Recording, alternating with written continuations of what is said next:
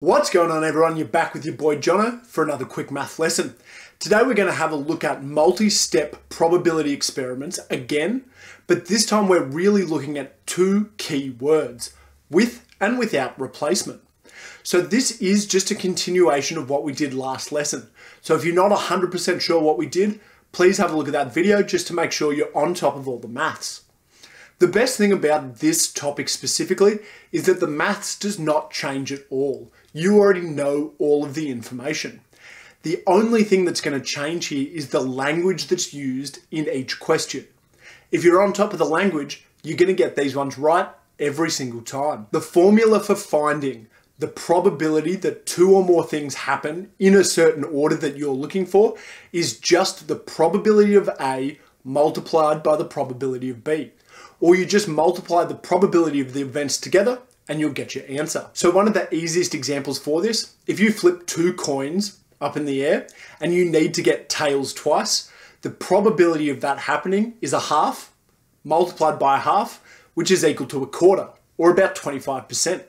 So this idea of probability of A multiplied by probability of B is all you need to know for this lesson.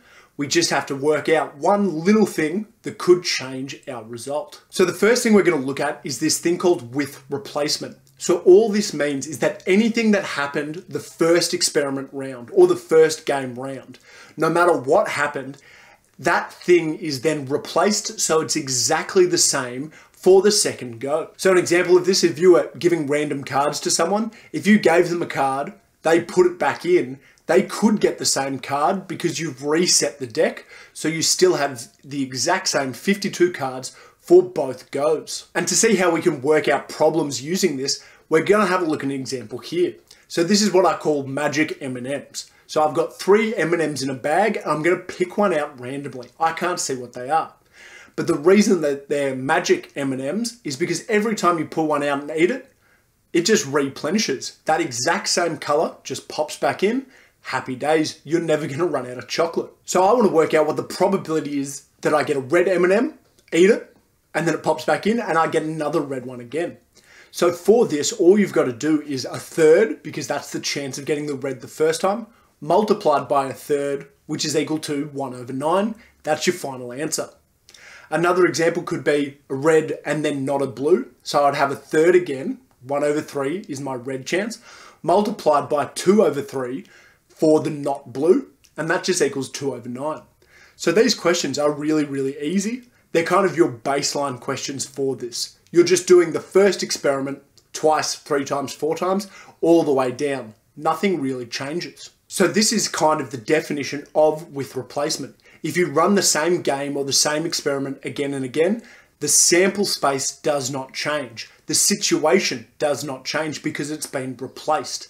So you can really just think about doing the same probability over and over again, and that's all you've got to think about. And as you probably guessed, without replacement is kind of the opposite. It is a little bit harder, you've got to think a little bit more, and this is because the sample space is always changing. Because what you do in the first experiment then dictates what's going to happen in the next one. Something might now not be possible because it's happened the first go round, and you've got to account for that in your calculations. So in a much more real life example, if you've got a normal bag of M&Ms, same thing again, we've got 1 red, 1 green, 1 blue. If you eat one of them, it's not replaced. It's just gone forever unless you buy another bag down the line. So this time, what is the probability of me getting a red and then a red? Pretty quickly you'll go, I'm not sure if that's going to happen, and we'll see why. So if I eat that red one, I got a 1/3 chance for doing that. And now there are only 2 options for my sample space for the second step of this experiment. What's the chance of me getting a red out of a blue and a green? Well, it's 0 divided by 2. So the sample space has changed. We know that this is equal to 0. So this situation is impossible because there is no replacement. Once it's gone, it's gone. And then for the next one, if I have a probability of getting a red, again, 1/3, and now I've got 2 options for my second go. I could get blue or green. So I said the probability of not blue, which is really just green, and that's going to be 1/2 or 50%. Now all I've got to do is multiply these 2 things together. A third times a half is equal to 1/6, and that's my final answer. So the thing that really changes here, the thing that you've got to be on top of, is that the second step, or the probability of B, will change because of what happened in the first one. And it's going to change every single time. If you're aware of that, you're going to find these super easy because the maths doesn't change at all. It's still just probability times probability equals full marks. And that is kind of the definition of without replacement. The next thing is always going to change.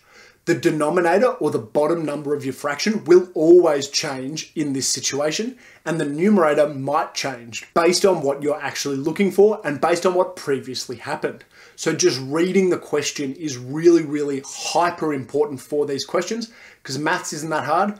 You just have to know what's happened in the first go so you can correctly identify what is going to happen in that second go round. So my big pro tips for these are, please go slow, especially with the second fraction.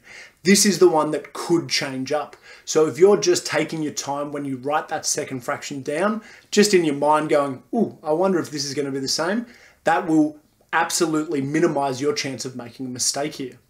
The second thing that I would highly recommend is please just highlight the word with or without during the question. If it doesn't have those specific words in the question, just write a little note to yourself saying with or without replacement, just so you don't make a mistake when you're going through it.